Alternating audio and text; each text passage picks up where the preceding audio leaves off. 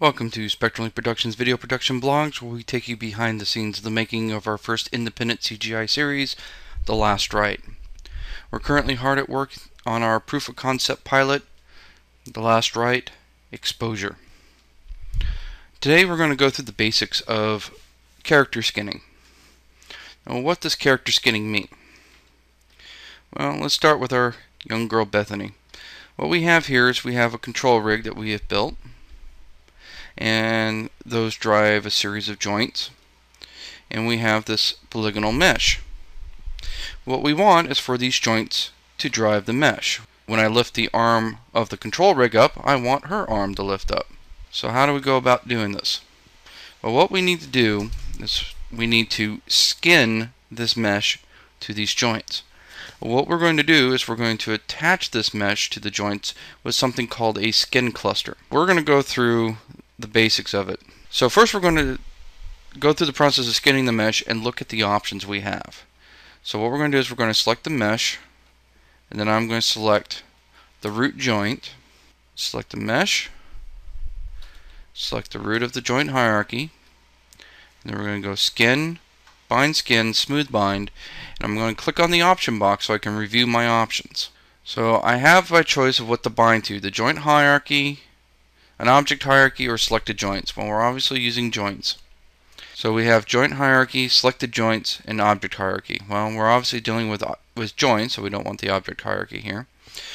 Selected joints, I only have one joint selected right now, so I want the hierarchy. Why would I want selected joints? Well, imagine you're doing a vehicle rig, and you have a tire, and there's a joint that represents the rotation of that tire. You'd want to skin just to that joint. You wouldn't want it part of the body, because then you'll have verts stretching. Obviously you can paint all that stuff out, but if it's only skinned to the one joint, it saves you a lot of hassle. So this is very useful if you want a subset of the rig controlling your mesh. In this case it's one big mesh, so that's not very helpful, but if we had a small accessory such as maybe a shirt that we had skinned to it, we wouldn't want necessarily all the leg joints as part of that skinning. That's really advantageous when you're animating, because the less joints connected to the skin cluster, the faster it's going to compute. So it does help to only use the joints you need in that case. But we're going to go joint hierarchy because I want to skin to the entire joint hierarchy. It is one solid mesh, and we'll use the entire skeleton. Under binding method, we got closest distance, closest in hierarchy, and heat map. I usually leave it at default because I'm used to manually cleaning up all my weights anyway. I don't really trust or accept the default weighting.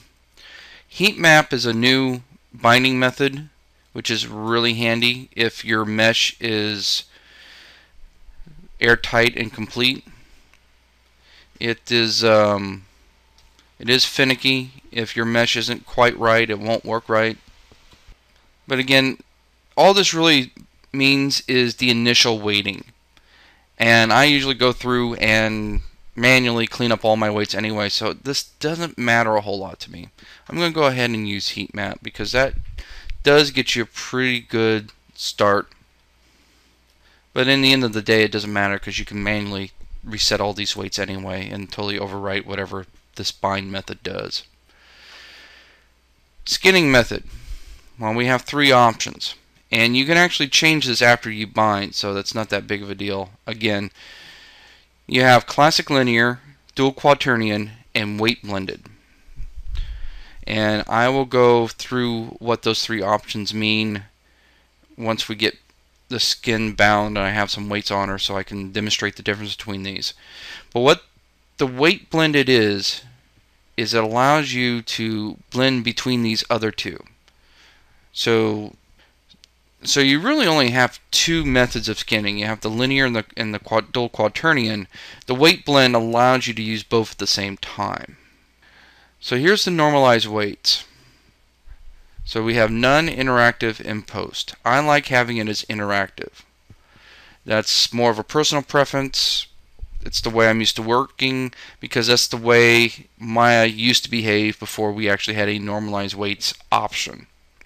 I'll leave that as user preference. I've tried post, which I believe is the default. If we go reset, yes, post is default. Not a big fan of it. I've tried it. I don't like it, but that's my preference. And again, you can change these in the skin cluster after the fact. So if you accidentally set it to post and you have problems like I do, you can set it to interactive. Or if you like using post for certain things and interactive for other things, you can switch back and forth at any time. Allow multiple bind poses. I usually turn this off. This works fine in Maya, but if you try to export to, say, Motion Builder or something like that, other packages don't support multiple bind poses. What does the multiple bind pose mean? Well, when you skin to this joint hierarchy, you are creating what's known as a bind pose. And it's this little DAG node that's hidden in the scene, which basically tells Maya what the initial state of the skeleton is when you bound the skin to it. What can happen sometimes is that, say I want to bind a second piece, like let's say I bring in some clothing and I want to start skinning the clothing on top of this. So I skin it to the same joints, but the joints have moved slightly, and it doesn't take much. If it moves at all, any fraction of a degree, then it no longer has the same bind pose. It's not the same initial start. There's a way to fix that. What you can do is you can delete the bind pose and reskin, or you can allow multiple bind poses. So you can say, okay, well, it's in a slightly different position, but I'm going to skin the shirt in a new position. This can also be helpful if, say, for example, your character model was built like this, but your shirt is built like this, and you can put the rig in a different position and bind in a different bind pose and skin that way. So that's what that's useful for. I tend to avoid it. Game engines don't like it. FBX doesn't like it, but it is available. And if you are working strictly in Maya and doing film stuff, it may come in handy. Maximum number of influences. This is really handy if you're working in games. Most games I know have a maximum number of influence of 4. Less if you're doing something like for the iPad. That might be 3 or even 2. And then the maintain maximum influences locks it down while you're changing the weights. So this is for initial, and this flag keeps it on. Since we're not doing a game engine, I'm going to keep it down to 3 just to keep it a little more manageable, but I'm going to turn that off. Drop off rate has to do with this initial binding. Again, I don't bother with it because I'm going to change all my weights by hand anyway. Remove unused influences. I usually turn this off. I can go back in and remove the unused influences after the fact. So I'd rather have all my influences available while I'm skinning and then remove what I don't want after the fact. It's a little more convenient. Colorize skeleton, we'll leave that on. That just makes it a little easier to see what skin to what when the skeleton's colored. Go ahead and have heat map turned on. Now we have the heat map fall off. Set that to let me get 0.5. What the hell? Yeah. Let's try 125. And again, it usually doesn't matter a whole lot because I'm just going to go through and reset all my weights by hand anyway. So we select the mesh, select the top of the hierarchy, and we hit apply. And so thinking. The heat map takes a little longer. Let's see. We have non-manifold vertices. So the heat map doesn't really like this too much. So I'm just going to go ahead and cancel out of that. And I'll go back to closest distance. And you see that works almost instantly. We're already done. Okay. So now if we select this, we can see here we got select the mesh, we have the skin cluster, and there's our skinning method, there's our normalized weights. We also have something called an envelope. That's basically the overall on or off of the cluster, of the skin cluster. For example, let's pull this, and I know this looks like garbage, but that's fine. That's sort of the point. We're going to clean this up. If I take the envelope, I'm basically turning off all that skinning information. That's what the envelope is. And blend shapes or any other deformer will pretty much have that same function. So I'm going to go ahead and pose the leg, and you'll see all this artifact right in here, all these badly weighted verts. So there's a couple things we can do. First, let's go ahead and prune all the small influences out. See if that helps. Let's go 0.009. Apply. And see, that shifted a little bit, so I got some of them out, but not enough. So let's go ahead and select all these verts. And then what we can do is we can come through here in the component editor and go through this like a spreadsheet. Like there's left index in, we don't want that. There's left leg in. In fact, let's go ahead and take all these in joints out. Let's go ahead and go select ls type joint end. Make it end joint. There we go. That's what I want. All right. So we don't want these end joints in the skin cluster. So we'll go ahead and select that, and we'll go skin, remove influence. All right. So that'll help. As you can see, that fixed a lot of the weights right there because a lot of those end joints were pulled out. So now let's go ahead and go back to what we were doing. Let's go component editor. Let's pull out all the bad stuff. Like here we got left leg joint end. Let's see, I still got a left leg joint end. I'll fix that in a minute. Middle, ring, that's all obviously garbage. So let's go ahead and shift click, set that to 0. So that's why it helps to have a good naming convention, because that's why that search didn't work, because it was joint in instead of end joint. Bad naming conventions can do things like that. It makes it a little bit harder to get things done. Again, we got thumb and a wrist roll. That obviously doesn't belong to the leg, so let's eliminate that. This is all right side stuff. Is that right side? No, that's left. Right calf. And I'll leave the spine stuff in right now because I might have some spine stuff by accident. Okay, that's a lot better. All right. So let's go ahead and pose the leg. Now I'm not really worried about the right side because I'm going to mirror this all over anyway. Okay, so as you can see, this is not very good. So we're going to go ahead and fix this. Now let's start by blocking out the weights. I'll turn off joints and select those verts. And this area has actually already been blocked out. So actually I'm doing this wrong. Vertex, there we go. And turn the joint back on. Select the joint. And then what you do is you can either flood it with the paint weights tool, or I got a little script that skins to selected. And my script's a bit slower than the paint weights tool, considerably slower actually. But the advantage of my script is that it will allow you to assign to multiple joints, which is very handy. What I'm going to go ahead and do is this is collapsing too much, so I'm going to go ahead and get my paint weights tool. I'm going to right click, select that influence, and I'm going to start adding in some of that paint, weight to that joint right there.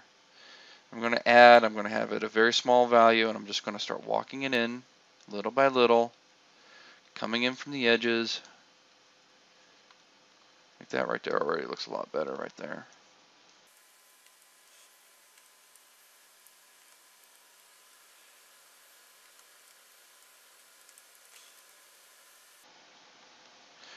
come in from the inside too if you want, if that's helpful.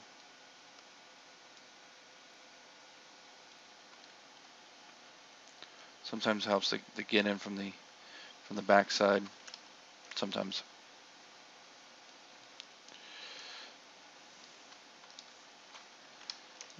You know, very slowly start working it in bit by bit.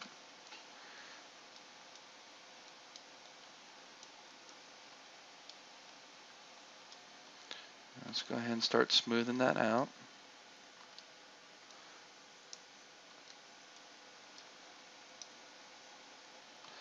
And I'm starting to get some bad weights in here again, as you can see.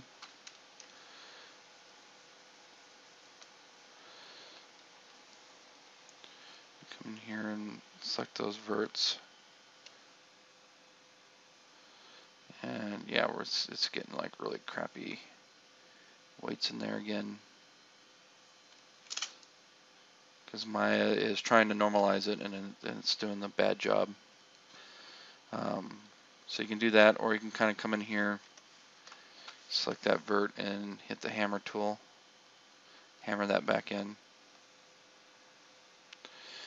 There is a different weighting method where you can set up bounding boxes. I tried it, I didn't like it too much, but it's there. Let's go ahead and smooth from the other direction. We'll have some better luck, because this, if you smooth from that direction, it'll be adding weights instead of subtracting.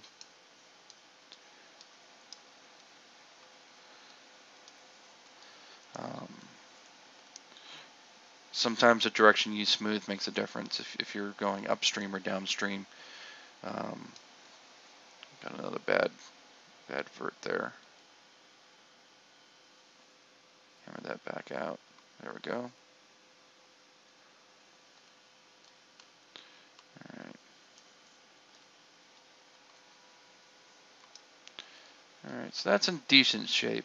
It's probably not going to get much better with just a couple joints. To make it look really spot on, I'll probably put in what we call PSDs, or for post-base deformations. Now, we really can't do PSDs in Maya without a custom plugin, but we do have a method of faking PSDs using blend shapes.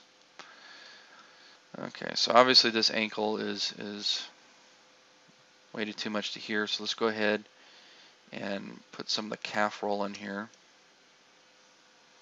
Let's just flood that in right here and block it in.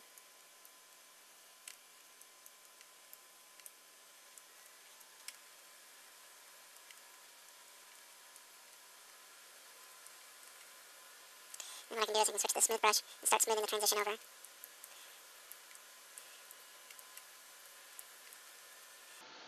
And I'm going to give a little more ankle to here. Again, I'm probably going to do a lot of this with corrective blend shapes, with PSD shapes, to make it look just right. But sometimes I'll give a little ankle back here to make the Achilles heel look like it's pulling out. The bad thing is if the foot bends the other way, it'll collapse. You know, I can't go both ways. You can't have it both ways. But if I can get it looking right one way, and then I can add the corrective blend shape for the other way, that saves me one corrective blend shape that I have to do. So if you're doing a video game and you can't afford things like corrective blend shapes, or if you can't afford hundreds of them, you might just have to split the difference and get it to look as best you can. Alright, so that's, you know, test it. You know, one pose does not make it.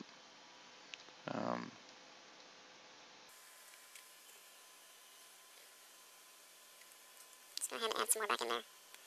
It's feeling a little soft to me. Yeah, that looks a bit stronger. Let's go ahead and add some of that back in there.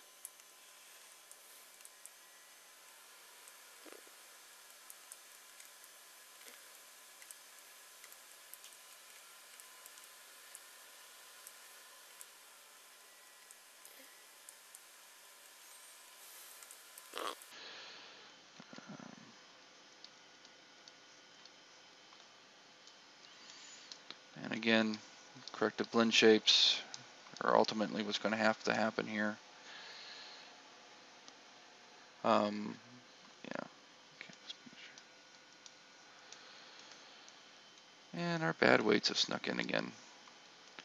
So let's go ahead.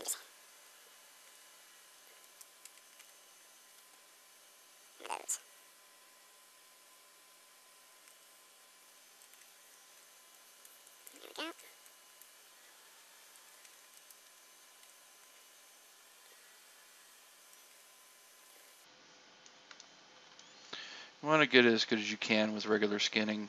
The better you get it with the skinning, the less corrective blend shapes and stuff like that you have to do, which are very heavy. And more importantly, it develops good skills for times when you can't do things like corrective blend shapes, like if you're working in a game or something like that.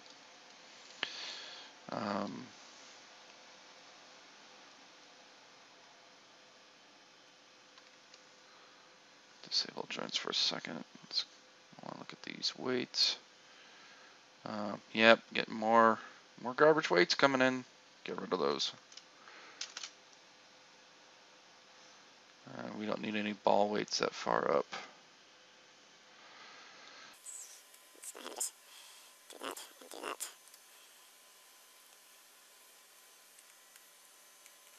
So we've got a little too much in there, that's fine. We don't need any knee that far down. Let's go ahead and just... Need that far down, don't need any thigh roll 2 that far down. Definitely don't need anything from the right side. Let's go ahead and kill all that. Before I do the calf roll, I want to kind of get this transition worked out a bit better.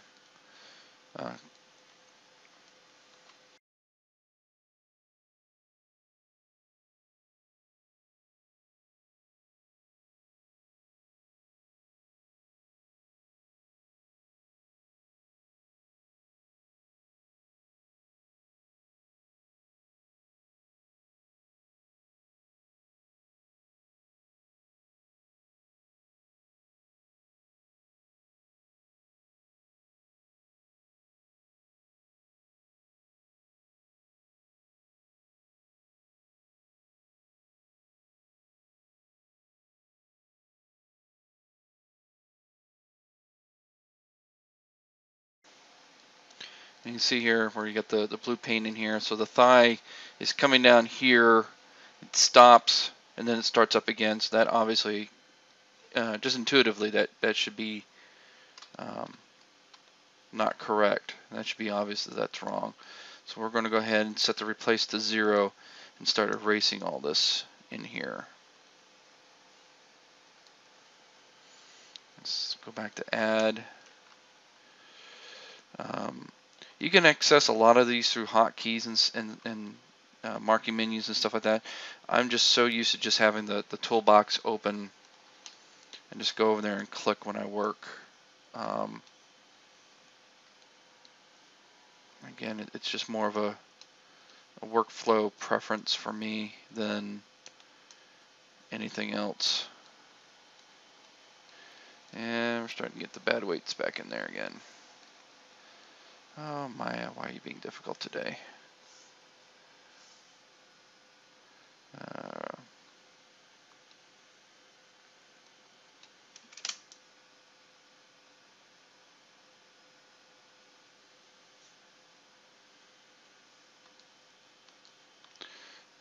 I'm gonna clean that open just a bit so I can kind of get in there a little bit better.